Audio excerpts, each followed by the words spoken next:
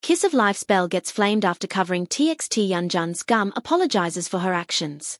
Kiss of Life's Belle was flamed recently by fans of TXT after her cover of Yeonjun's GGUM challenge. She danced to the song during a recent mini-fan meeting. Belle seemed reluctant to do the dance, screaming as she did it. TXT fans felt that she had made it obvious that she didn't want to do the challenge, finding it disrespectful.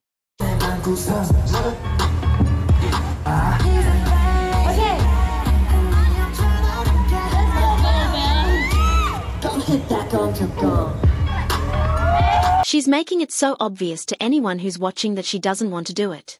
She even said she didn't want to. I was saying that it is unpleasant to see this kind of treatment from a hoobie. If you watch other videos, she personally said herself that she really didn't want to do it. The issue escalated as a fan who had posted the fan cam captioned it in a way that made it seem as if Belle did not want to do the challenge.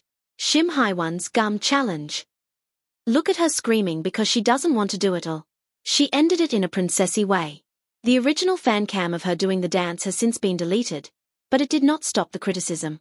On the next day, Belle apologized through her subscription message service. I think I behaved in a way that caused misunderstanding in the video of me doing Yeonjun Sunbeam's GGUM challenge. It was a corner where we received suggestions for challenges that the members would definitely not do, and I was unable to familiarize myself with the choreography properly. So the members were teasing me saying that Belle was going to show fans a cool and hip dance. I wanted to do well as I was showing it to so many kissies, but I was embarrassed and so I think I acted even more so like that. To be honest, it is a song that all the members really love and we even wanted to do the challenge for real. I also said during the mini-fan meeting that I would practice it more and show you guys properly.